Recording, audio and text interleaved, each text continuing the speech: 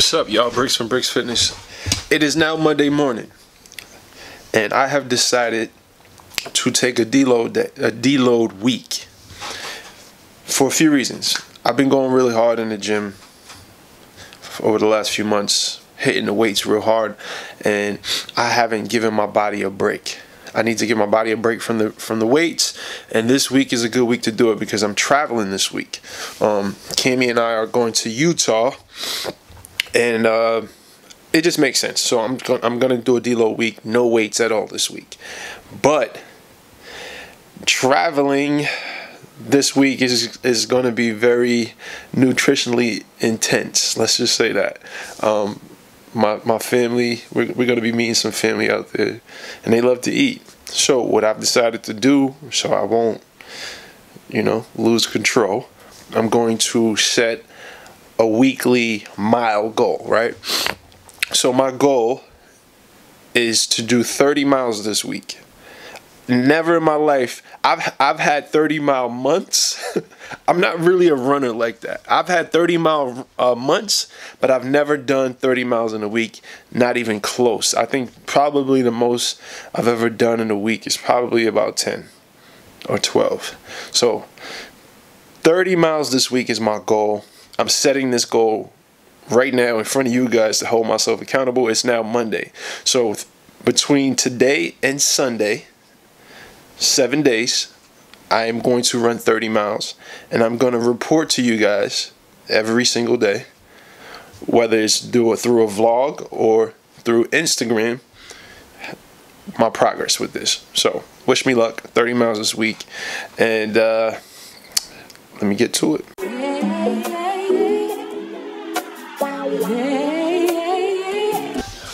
So I just came back from my run. Oh, I just got out the shower, but it felt good. It felt good, man. Like, I know I'm a very numbers-driven person, so just having that self-awareness, having that, just knowing myself in that capacity, gives myself leverage, allows me to put myself in position so that I can not stray away from my goals, but also not stress myself out trying to will myself towards things. That probably won't make sense. I'll find a better way to deliver that message in another vlog. But anyway, I'm in a good space right now. Like, there's some things that I want to talk to you guys about right now, but I can't yet. I want to sit on it a little bit more. I want to pray on it a little bit more before I share with you the developments. Let's just call them developments that I've been having in my life.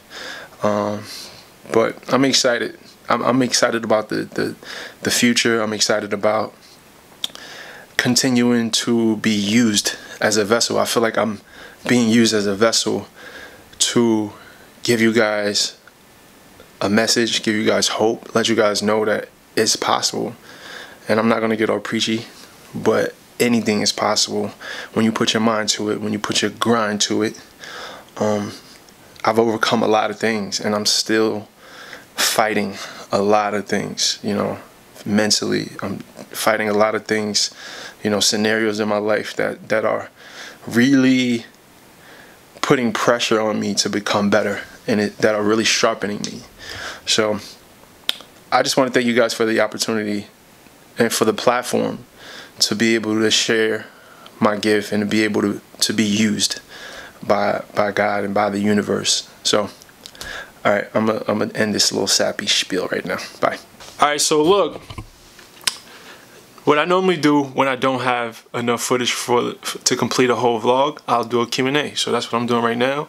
I'm gonna be asking questions live on Instagram. So this is gonna be posted to tomorrow's vlog, and I'm gonna get all the questions right here from everybody on Instagram. Do you use a Fitbit or any other fitness bands?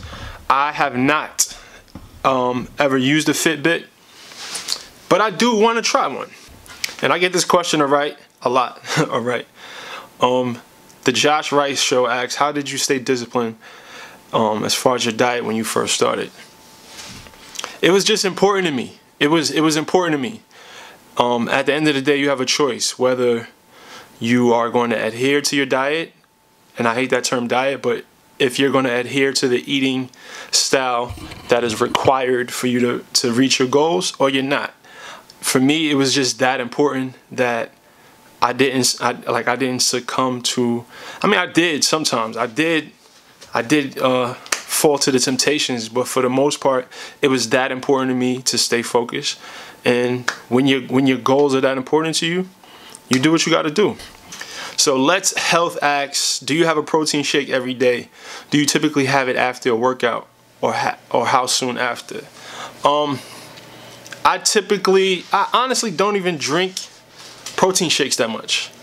I do, however, take protein supplement, but I normally put it in my oatmeal.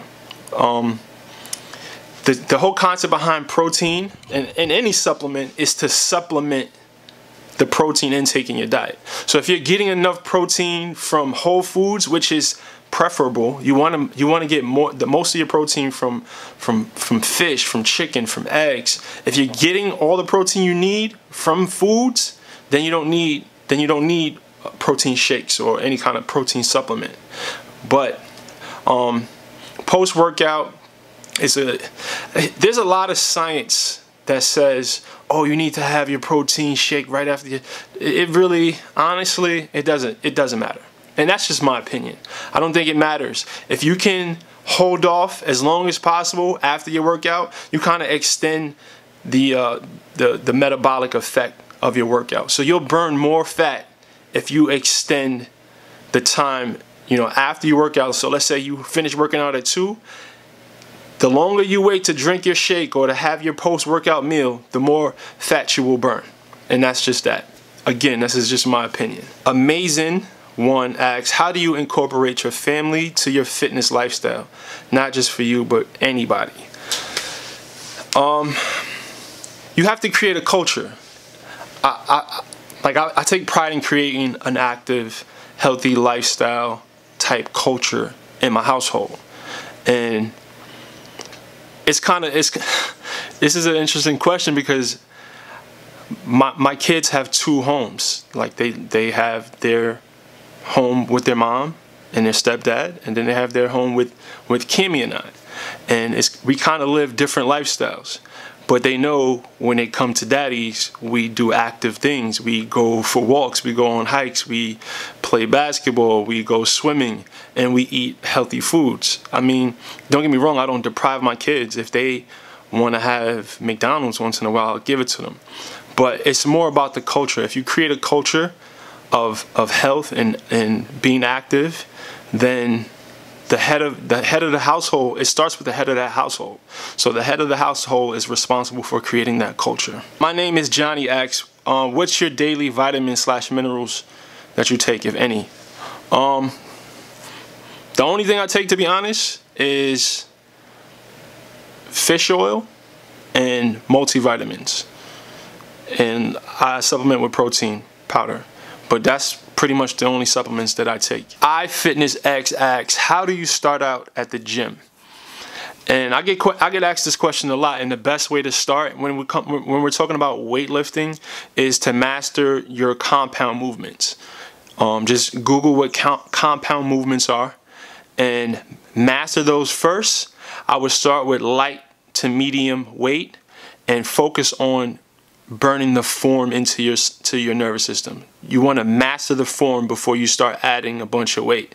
And you kind of want to balance resistance training, which is weights, and cardio. So you don't want to just do cardio, you don't want to do just weights, you want to do a little bit of both in the beginning. So balance is key. Alright, so Blackman_working asks, can I achieve fitness with only body weight workouts? Absolutely. Absolutely, absolutely. You don't need a gym membership to maintain a fit, healthy body.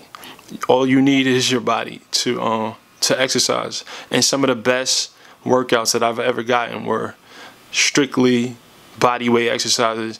Maybe with some resistance bands. If you have resistance bands and some dumbbells, you're set. All right, so Chris Taylor 627 asks, how to make leg day fun. I swear to God, when you find out, whoever knows the answer to this question, please let me know, because I, to this day, despise leg day. But what I've kind of done is I have this thing where I like to mentally reframe things. So when I don't enjoy something, I always associate not enjoying it with progress. So now it's like, all right, I don't like doing this. This makes me better. This is going to make me stronger. So just making that mental switch, it helps get me through those leg workouts. It helps get me to the gym in the first place to start the leg workout. So I kind of just, you know, trick myself. Proud father of 3 asks, do you circuit train multiple times a week or just one workout? Me personally, I only do circuit training once, maybe twice a week. But if that's because I'm only trying to maintain right now. I'm not really trying to lean out. But if I was trying to get 6-pack abs, like when Kimmy was training me for my show, we did circuit style training pretty much 5 days a week. So it all depends on your particular goals. All right, blackman_working asks, any tips on how to keep going when results are slow? Here's the thing. Weight loss is not a linear process. That's something that I say a lot. Results, you want the results to be slow, because anything that happens too fast normally isn't good, and that can be applied to anything in life. So you want the results to be slow as long as you are getting any sort of results. That's what you want. Slow results is a good thing when it comes to fitness. And just understand that sometimes the results, quote unquote results, because a lot of the times we look at results as the wrong thing. Like the number on the scale going down is what most people look at as results, but we ignore when our energy levels are increased, when we're sleeping better, when we're feeling better, when our skin is clearer, when, you know, we just feel better. People forget about those results. Those are the real results, and you get those results really quick. And those results constantly improve as you continue to be consistent with working out, and you're consistent with staying on top of your nutrition. But the term results that most people are referencing is the scale. And if you count on the scale, if you measure your success by the scale, then you're setting yourself up for failure in the beginning. So get rid of the whole scale watching. It's not about that. And that's another point. It goes back to why you're doing this. If you're doing this simply for reasons that you can see in the mirror, that's not going to be enough to sustain this. So make sure you understand why, and make sure the reasons why you're doing this is something that's going to push you long enough to make it a lifestyle. Yeah. All right, so CJ81 asks, is there anything you miss from when you were a larger guy? Is there anything I miss? I just miss just being able to eat whatever I want and not care, I guess. I miss that. But then again, I don't miss that. So, to answer your question, is there anything I miss? Is that on Netflix? Nah, not really. So, C-Rock54321 asks, when is the best time to eat carbs? The best time to eat carbs is pre and post workout. That's when your body uses them the most efficiently. Bhawk1914 asks, how important is it having your significant other train with you consistently? For me, there's no other way.